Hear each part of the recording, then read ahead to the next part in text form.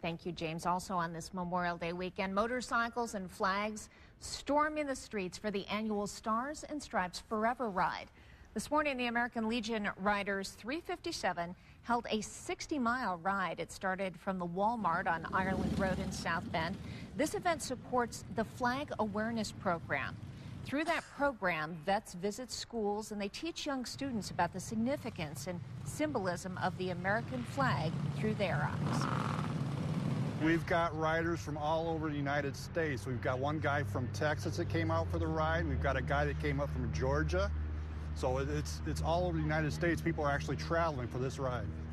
And the riders who support the event say it is priceless to see the reactions they get during the ride and, of course, the reactions from the students in the schools when they reach out to them through the Flag Awareness Program.